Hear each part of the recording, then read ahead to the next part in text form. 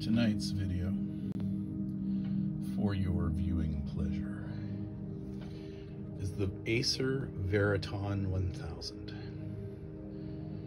Yes, this is a computer, although it looks like it could just as easily just be some kind of portable, who knows what. But tonight, I'm going to show you all about this thing. This is something I picked up at Value Village. I saw it there and I didn't even realize it was a computer at first. I thought it was some kind of router or something. It's so small. It's actually relatively easy to take apart though. First step is to take the foot off of it. And as you can see from the back, you've got yourself some good ventilation. And you got yourself a couple of nice features on here. You got yourself your standard VGA, but you do have a DVI, which is nice because, you know, a lot of monitors that I picked up at Value Village have those kinds of connectors. And of course, now you got your four USB, Ethernet, and quite an array of sound. So you could actually theoretically hook this thing up to a fairly complicated sound system. And then of course it has your power jack. This uses I forget what it is now. I got the power jack though. Let's take a look see if I can read it here. There it is. Yeah, so there's the specs. Core 2 Duo, Vista based. I've upgraded the RAM. I also upgraded the hard drive. I'm just looking for, it's a 2008. Just looking for the power. Oh, there you go. 19 volts by 7.1. So you can get and figure out what wattage that is by just doing your calculation. So it's pretty hefty, but I did end up getting the adapter. It's a bit pretty chunky, but yeah, there you go. Very nice. So yeah, very happy that I came across this.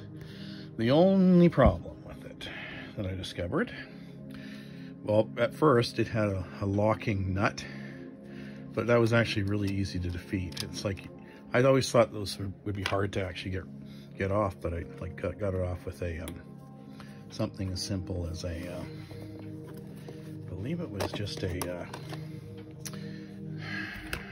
using those pliers. So anyway, here's your inside of this guy. Sorry for the bouncing around here. Okay, I'm not going to take it all apart because it is fully functional and it works fine. Let's take a look at that.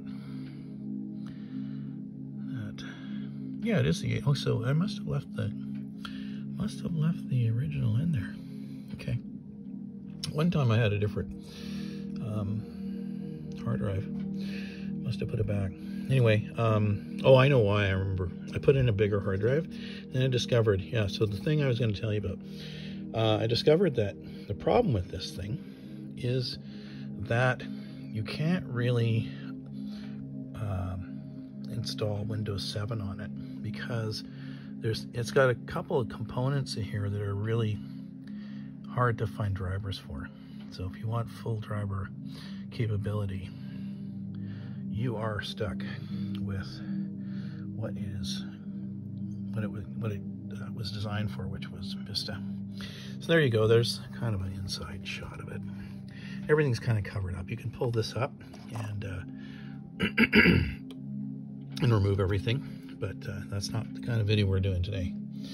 And you know, it's very, very compact. I'd say the biggest challenge it faces. Look at this heat dissipation solution they got going on there.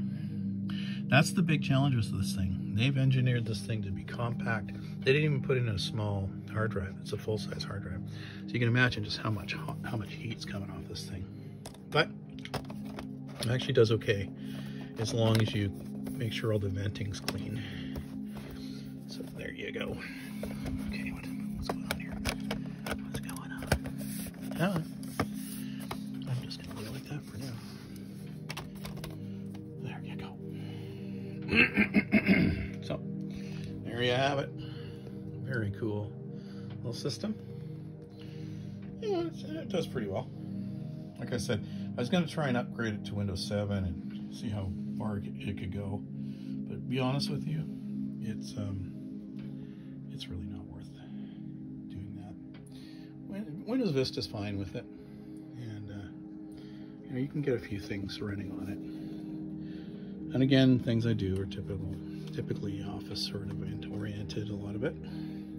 Productivity stuff, I'm sure you can game on it too, but I don't do a lot of that kind of stuff. But look how compact that thing is. So everything's just in there.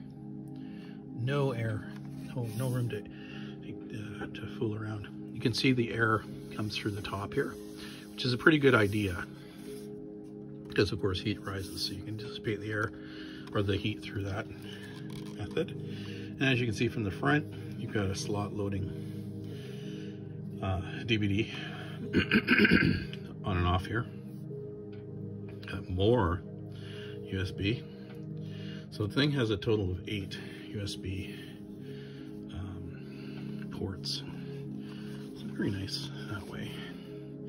Full capability. It's a full featured you know, computer, just in a really small package. And again, they have ventilation in the front here. And you know, I've never been a big fan of Acer, right? Their approach to doing things, but I gotta give them credit in that they have done a really good job on this thing. And it even looks really sharp, I think, the styling. And of course you can lay it down, like it has these rubber feet, so you could theoretically have this thing on your desktop laying down like this and treat it like a very small form factor desktop computer. But once you have this this guy here, you might as well just have it standing up, and it's better for the airflow because, you know, your vents are right on the top, and you know, like I said, heat rises, so that's the best place for the venting to go. So there you go. That is the Acer Veriton 1000. And I picked this thing up. I think it was 25 bucks, and I thought that's a pretty damn good deal. That's going to be it for today. Hope you enjoyed the video. See you in the next one. Bye.